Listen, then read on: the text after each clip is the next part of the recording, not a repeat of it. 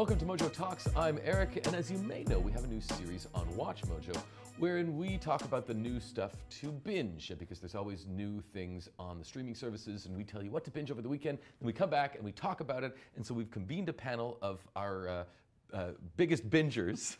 We've got great. Andrew and Rebecca. Okay. How you guys doing? I'm Good? tired from all my binging. You did a lot of binging? Yeah. Okay, that's good. And so let's get right to it. We talked about three things in the video. We talked about Sneaky Pete. We talked about the new Ricky Gervais stand-up, and we talked about Theory of Everything. But let's start with Ricky Gervais. I know you watched it, Rebecca, I and did. you lukewarm? Well, okay. Full disclosure, I'm not like the biggest Ricky Gervais fan. I don't like cringe humor, so Okay, so The Office. I don't like the American Office, so the British Office, which is would maybe like the kill greatest me. show of all time. Fine, but it would like kill me. yeah. But this So- is a stand-up. Yeah, I know, but I mean, it's still his sensibility. So already he's got a strike against it. yeah, a little bit. Okay. Anyway, I think he's very talented. What he does, I think he's very articulate. He's very smart. He's, his observational humor is on point. But I mean, he was going. One of his big things throughout the stand-up yeah. with the special was that critics say I'm out of touch, but I'm not. But he kept talking about how like he lives in Hampstead. He's super rich. But like the thing I thought he was most out of touch on was his Caitlyn Jenner bit.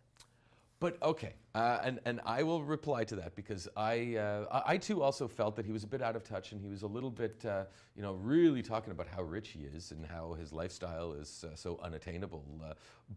And we clearly know that he does not give a flying anything that we are talking about him right now. He Yeah, doesn't absolutely. give a crap what No. we think. But here's the thing: he talks about the Caitlyn Jenner joke and how he got flack for it, but he explains how it was a funny joke, and he talks about the subject and of the joke. explaining how a joke is funny is always hilarious. Well, he turns it into a new joke, because the whole point of this, he hasn't done a stand-up series in 7 years. Yeah, I So wish the I'd point- seen another one of his stand-ups. Ever. Yeah, I've only seen him on the Golden You Globes. should binge all of them. And so this is him, like, he's coming back, and he's like, you know what, here's all the stuff that I'm pissed off about. The people are pissed Yeah, off. And the with And people, I him. can well, tell. that people are mad at me for this, but he's mad that they're mad at him. Right. So he's just getting it all no, out I of know. there, and And he's what like, and if you don't I'm like it, saying I don't is, care.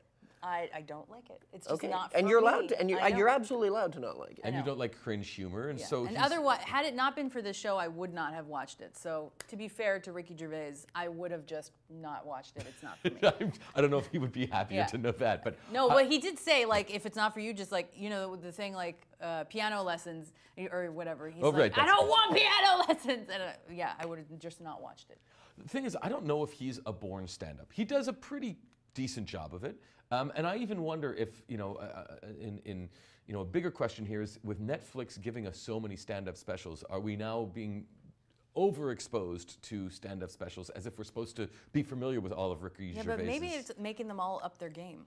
Yeah, Because possibly. they all have to be on, like, Dave Chappelle's level now. That's right. But I did think what I did like about the special is when he does finally get to the his atheism, commentary on religions and social media. I think he really sticks it to the people that deserve to be getting it stuck to.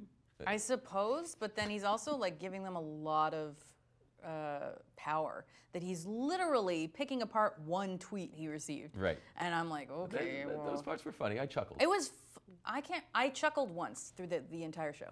Okay. I can't remember what it was at. So it's called Humanity, Ricky Gervais, and if you like his humor, I would definitely check it out. Cancer.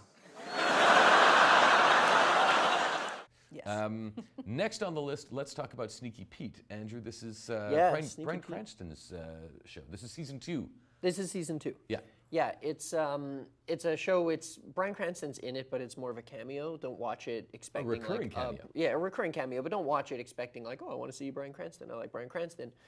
But he's made the show, and it was a show he originally had shopped out to like CBS as just a cop procedural drama with this guy who's like an ex-convict who used to be a con artist, and then he just helps the police.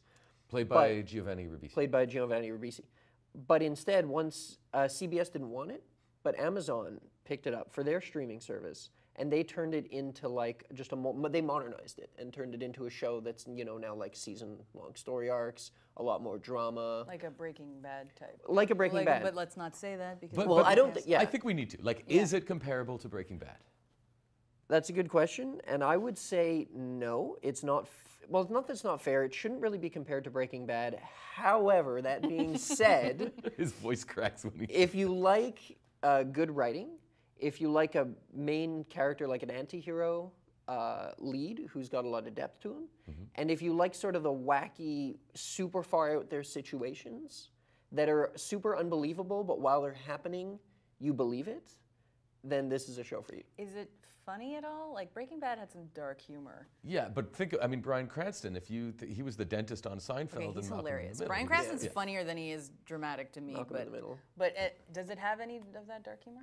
Not well. I would say it's Breaking Bad like later in the series. Like you know how Breaking Bad started off like Them more trying to melt a quirky guy and with funny, acid in the tub? and then it gets and then the humor gets few and far between. This is kind of the same way. Like shit gets real. There's some interesting things here. So Bryan Cranston's nickname was Sneaky Pete. And a lot of the characters in the show, their names are his family members' names. Oh, I didn't know that. So I get the sense that there's a definite personal connection here, to the point where even there's a character, Vince, is named after Vince Gilligan, the creator of Breaking Bad. So I feel that he's injecting a lot of his own personal experience into it. That's pretty cool. Okay. But worth watching? Absolutely. Okay. It's a shame more people don't get on board with it. It's Maybe It's because Amazon. Amazon is harder to access than. I didn't even know we had it in Canada. Right. So there you go. Now, last Theory of Everything. It's not a new release, but considering the passing of Stephen Hawking, something I think that was, important to watch if you are interested in the life of Stephen Hawking. You watched it for the first time. I watched it for the first time, and it's a fantastic movie, but it just made me a bit sadder that he had died. Because at the end of the movie, obviously it was made in 2014, I think. So at the end of the movie, it was basically like, he hasn't solved his thing yet. And I'm like, has he solved his thing yet? I don't think, because he gave in a paper like 2 weeks ago. 2 weeks, 10 days before he died. And I don't know what it's about, but maybe he solved. Well, I have some information on it. It basically lays out the theoretical groundwork for discovering parallel universes. Oh, right. Not only that, but groundbreaking mathematics to allow spacecraft to find multiple Big Bangs. So the guy, just before passing away, co-authors, I'll just co-author this paper that changes everything. or has the potential to change everything. Has the potential to change everything. Eddie Redmayne did such a good job. Apparently, Stephen Hawking wrote an email to the director of the movie, James Marsh, to say, I at times felt like I was watching myself. I can believe that. Yeah, so I think if, just considering all those things, it's worth watching. Yeah. And if you like that movie, and if you guys like that movie, there's a movie that I remember seeing a couple of years ago called The Diving Bell and the Butterfly. And this was about a guy named Jean-Dominique Bauby, and he was the editor of Elle magazine in France. And he had a massive stroke and woke up with locked-in syndrome and could not move anything but one eyelid, and wrote a fantastic book about his experience after that.